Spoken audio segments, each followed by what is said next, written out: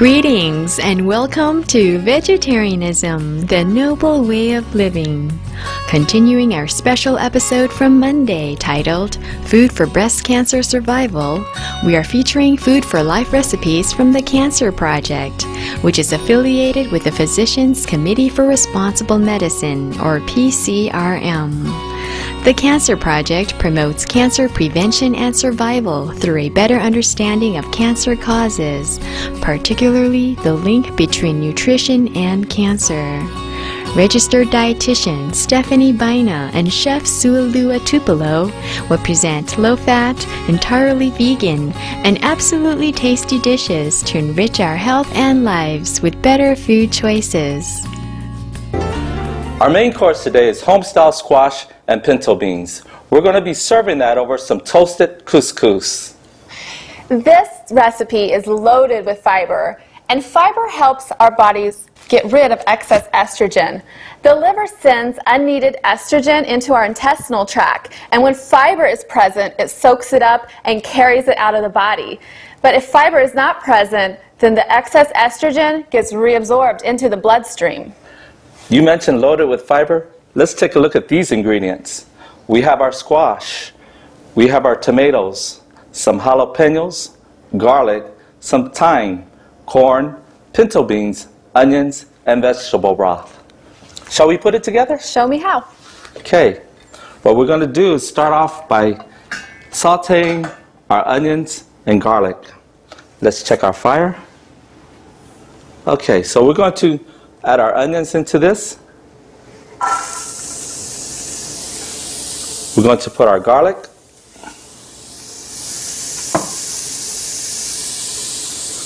And we're going to add just a little vegetable broth.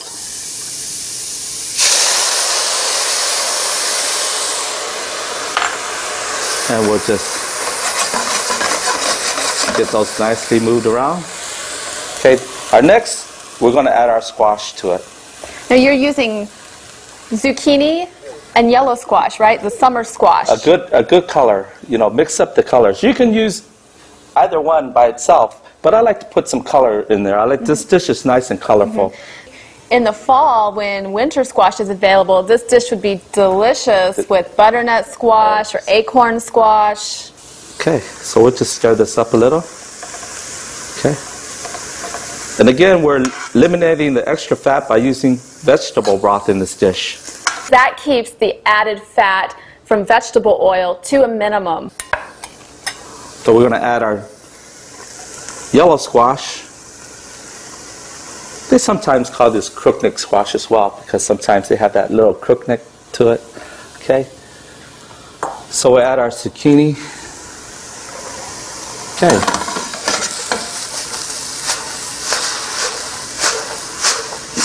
That's good. It's looking really good there. Okay, so we'll just let this cook for a little bit more. At this time, I like to add our thyme and some jalapenos. Okay, have some diced already. If you didn't have fresh jalapenos, is there any spices, dried spices you could add? Well, you can use the dried chili flakes. That's common in the household. Chili powder, little cumin. Those are all good things to add to it. It's great if you can get the fresh peppers because they contain some vitamin C. Yeah, serrano peppers are good as well if you don't have the jalapenos. We're at our bright colored tomatoes here. Okay. Our corn. And I'm using frozen corn today. Just if it's available when it's fresh, you can use those nice corn cobs and just take it out. Our pinto beans. Let's just put a little bit more stock in here. All right. Isn't that nice? Nice and colorful. So we'll just let this cook for a little while. Just put a little sea salt to this and a couple grinds from our pepper. So we're going to let this simmer for about 10 minutes. Okay, so let's take a look at our squash and our pinto beans here. Oh yeah, isn't that nice? Look at that. Oh, just a little bit more pepper here. There you go. That's beautiful. I think our squash is right there where I would want it to be. Not really mushy, where you have that nice crunch to it still. It's still holding its shape. Still holding its shape. The colors are vibrant. They're so like calling you, come on, dig in. I want you to taste me, right? You know?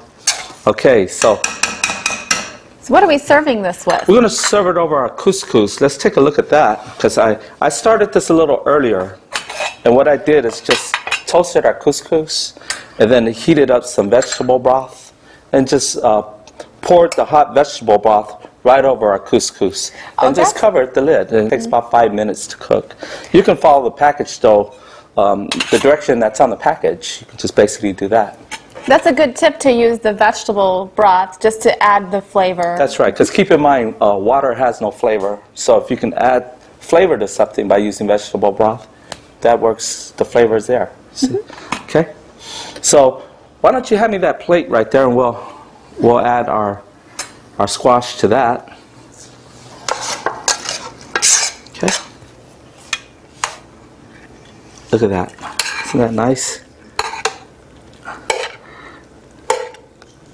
And now couscous is actually a type of pasta, right? Right. Mm-hmm. This is a little pasta that they do like the steaming thing and then dry it up again. And so we'll just put some of that right here in the middle. So it's not a whole grain. It doesn't have as much fiber when compared to brown rice or another whole grain, but it's still a great low-fat choice. That's right. I think the sweetness of this would pair really well with millet.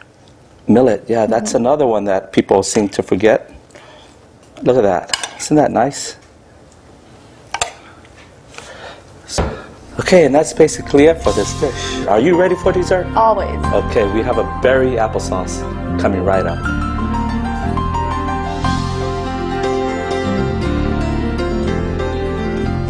Evidence suggests that women with breast cancer whose diets are rich in fruits and vegetables tend to survive longer.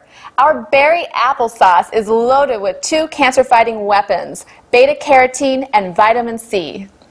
Well, our berry applesauce is very delicious as well. We're going to start off with some nice apples that we peeled, cored, and already cut up into pieces. Then we have a mixed berry here with strawberries, blackberries, and raspberries. Then we have some blueberries here, little cinnamon, and some apple juice concentrate. I already got a head start on this dish by adding our apples to here because they take the longest.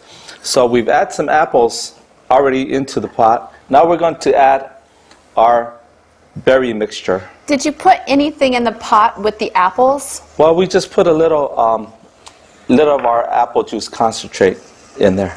So I'll just add a little bit more to this. So I'm going to use a little of our blueberries now. Okay, we'll just get that in there.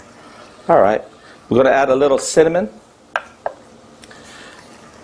And another nice thing to do, if you don't want to see the cinnamon, is just to add a whole cinnamon stick in there. And then you can pull the cinnamon stick out and still yet have that nice cinnamon flavor without actually seeing the cinnamon. So it's a good way to have people go, this tastes good. But what do I taste? Because they don't see the cinnamon powder in there. Okay, so we'll just give this a nice stir. So now that have this simmered here, let's mash them up. I like to do it right in the pot, just to mash it up here. Another thing you can use is you can use the food processor. But you might want to let it cool down a little bit before you put it in the food processor to process it. Or you can just do it right into the pot. Now what I'm doing here is just take my masher and just smash all this together. And you want to make sure that the apples are nice and tender. So right when they're tender, that's when it's ready to go. Would you like to taste? I would love to. Okay.